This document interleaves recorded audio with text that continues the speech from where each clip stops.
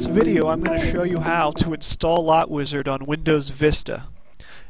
In my last video, I showed you how to download LotWizard from our website, lotwizard.com.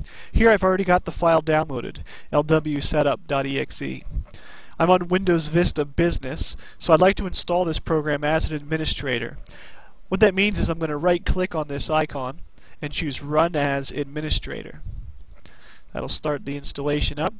And I don't need this window anymore, so I'm going to go ahead and close this. And here we go. Welcome to the install shield for LotWizard. So we're going to hit next to get started. And here's our end user license agreement. I'm going to accept the terms and hit next.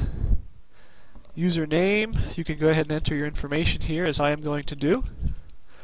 Install this application for anyone who uses this computer, all users.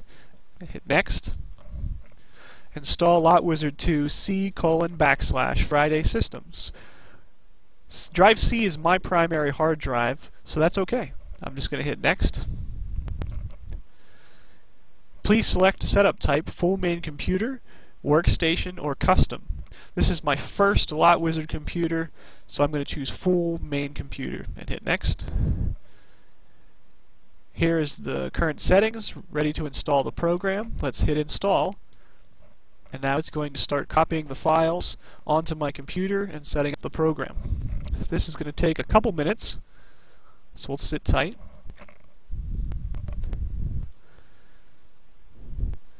Creating shortcuts. It's also going to create some shortcuts on your desktop and your start menu so you can easily get to the program.